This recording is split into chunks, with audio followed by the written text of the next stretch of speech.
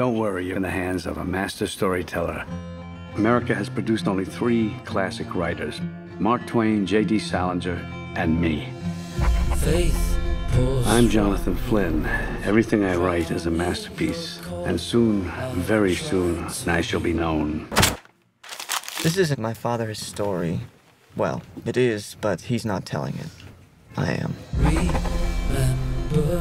All my life, my father has been manifest as an absence. I think I want to be a writer.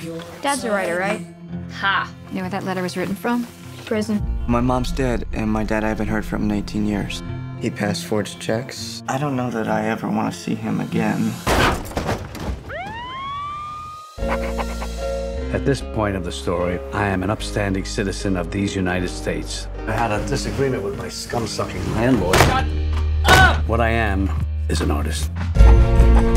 Some part of me knew he would show up someday. So what makes you want to work with the homeless? We catch him on the way down. Next stop, the morgue.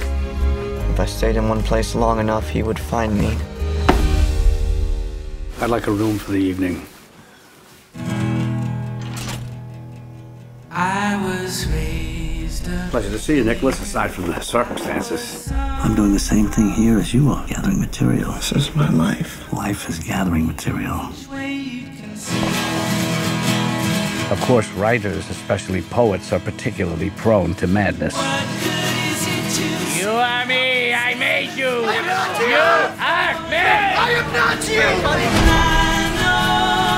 Do you think I'm my father? I think you need to get some help. From one writer to another. I don't care how good a writer you are, you can't kill someone with words. Cheerful stuff. No one will ever read it. I just did. We were put on this earth to help other people, Nicholas. It's a wonderful life. It's a masterpiece.